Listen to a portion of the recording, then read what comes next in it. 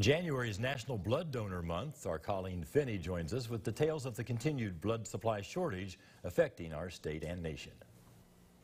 It's something we've heard repeatedly for the last 2 years. Blood supply is at a critical need.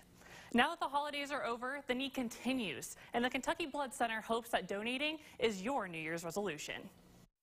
There's only so much you can do for other people. Not everyone has a lot of time or a lot of money to be generous to other people. But I think this is something that most people can do. You feel good about yourself, you feel good about other people when you give blood.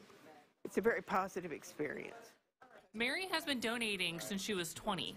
It's something her family always did together, especially during the holidays.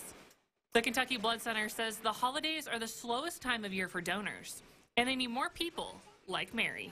December was a really tough month. I hate to use the word terrible, but it was a pretty terrible month in terms of turnout. And so we've got a big hole to kind of climb out of here in January that if you look at our donor room right now, our donors are stepping up, and we have had a really good week, but it's a pretty big hole that we've got to dig out of. So we're hoping to continue that into next week.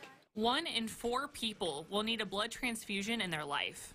National Blood Donor Month is a time to remind people why giving blood is so important. Mary said she will use this time to try to convince her friends to go save a life. Seniors especially feel often that so much is done for them and there's not much that they can do for other people. But this is something that everybody can do. Blood is an everyday thing. It's a constant thing. And so we all, even when we have good weeks, we're always in need of it. It just so happens that right now we've been kind of at some levels that we don't want to be at. The Kentucky Blood Center has some gifts for those who donate, souvenirs such as this sweatshirt. And at the end of January, you could have the chance to win tickets to a UK versus Florida men's basketball game. To learn more, head to this story inside the Fox 56 News app.